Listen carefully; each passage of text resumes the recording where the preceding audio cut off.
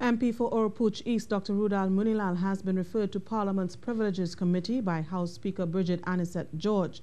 The request, put forward by Leader of Government Business, Member of Parliament for Arouca Maloney, Camille Robinson-Regis, follows a heated exchange in the Parliament between Dr. Moonilal and MP for Laventille West, Fitzgerald Hinds, on October 10th.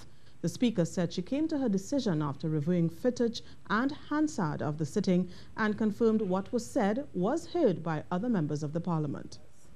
The matter raised by the member for Arouca Maloney is a serious one, as there's absolutely no place for violent or threatening language in this House.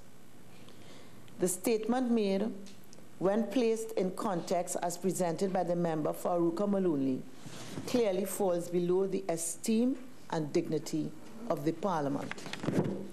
Therefore, having considered the submission made by the member for Arouca Maloney, and in accordance with my duty under Standing Order 32(4), I rule that a prima facie case of breach of privilege has been made out, and that the incident requires further consideration by the Committee of Privileges.